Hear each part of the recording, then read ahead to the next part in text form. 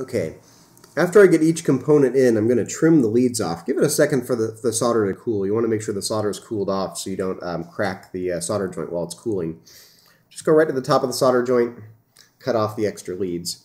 You can do this all at the end, but it's nice to keep everything out of the way while you're still working on the kit. Okay, now we're going to blaze through and do the other resistors real quick. So there's R1, let's find R2, which in this kit is right here, labeled R2. Put the component in.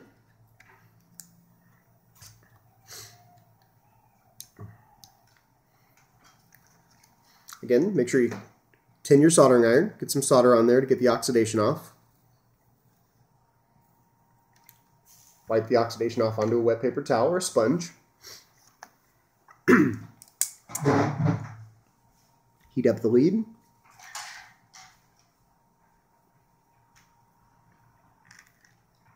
And let the solder flow.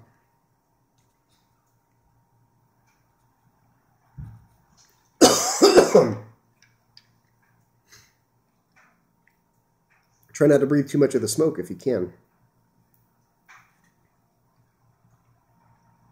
Okay, there we go. R2 is soldered in. Give it a second to let that cool.